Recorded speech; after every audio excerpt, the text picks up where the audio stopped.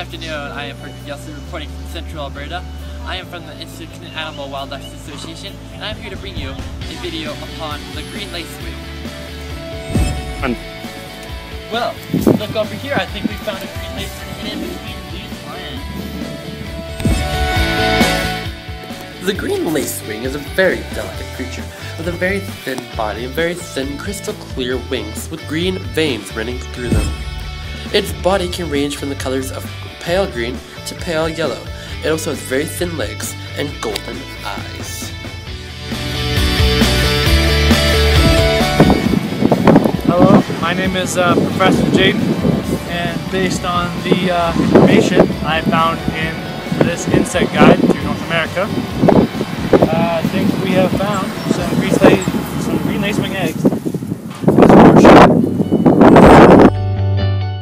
The green lacewing has 4 stages of life, starting with the egg, then the pupa, to the larvae, and then the adult.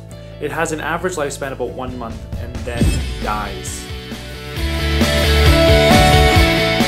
The green lacewing can be found all over Alberta in many forested and creek areas, along with many other boggy places, so long as the area is cool and moist and supplies the needed nutrients it needs to survive.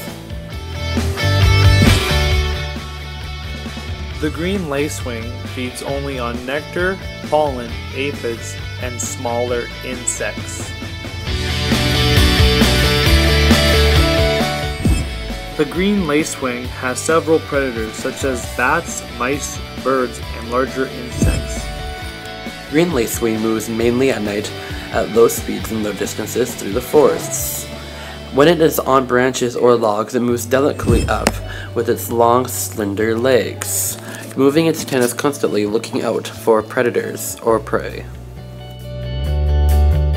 The green lacewing is used in many communities as a natural pest control against mosquitoes and other smaller, annoying insects.